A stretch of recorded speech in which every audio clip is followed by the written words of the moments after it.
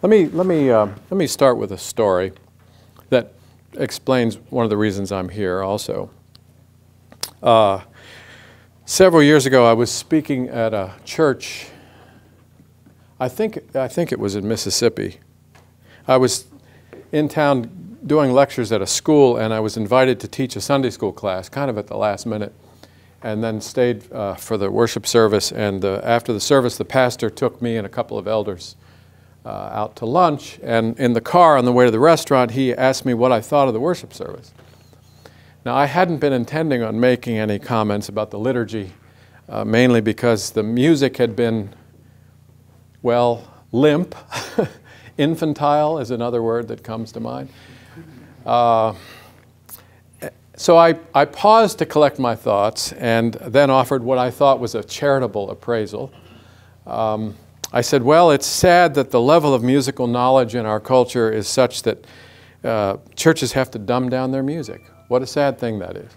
So I was sharing his victimhood, in a sense. I thought that I wanted to identify with him in this bad condition we're in rather than be a judge. Well, maybe dumb was a bad verb to use. But I was really surprised at the vehemence of his response, and I can still hear it echoing. Even though I don't remember what city I was in, I remember how upset he was. And it's not that he thought that the music in his service wasn't dumb. It was that he thought that music wasn't the kind of experience that lent itself to the category of intelligence, one way or another. Music was, in this pastor's view, irrational. It was something incapable of objective assessment.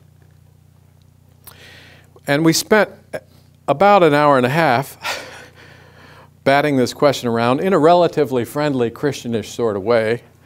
And the thing that impressed me most was the fact that this man evidently knew next to nothing about music, but believed that he was as qualified to make bold assertions about the nature of music as was Yo-Yo Ma.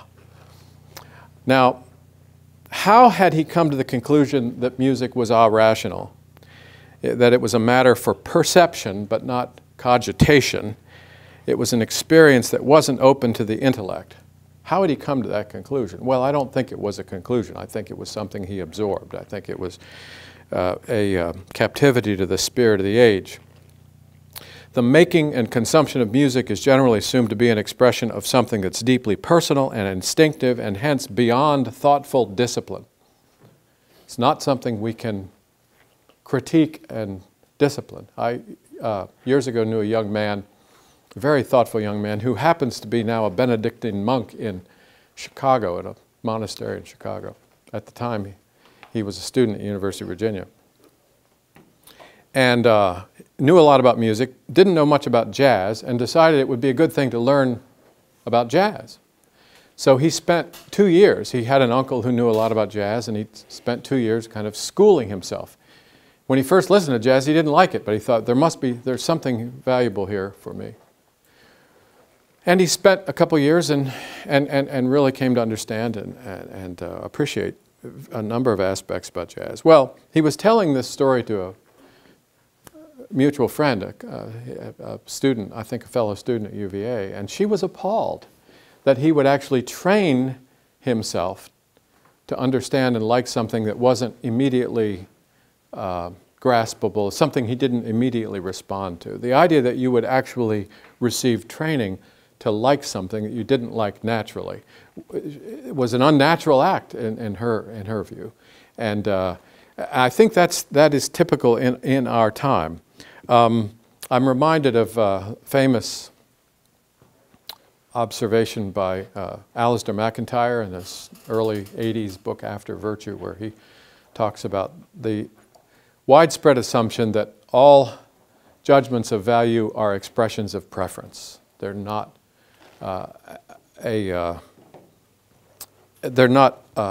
rational in any way. There's no way to think about such things. So, and I think Christians typically believe the same sorts of things about music that their materialistic and relativistic neighbors do. And this is, I think, this is one of the sources of distress for me, that, that the understanding of music in most churches is probably not much different than it is elsewhere, of what kind of thing music is.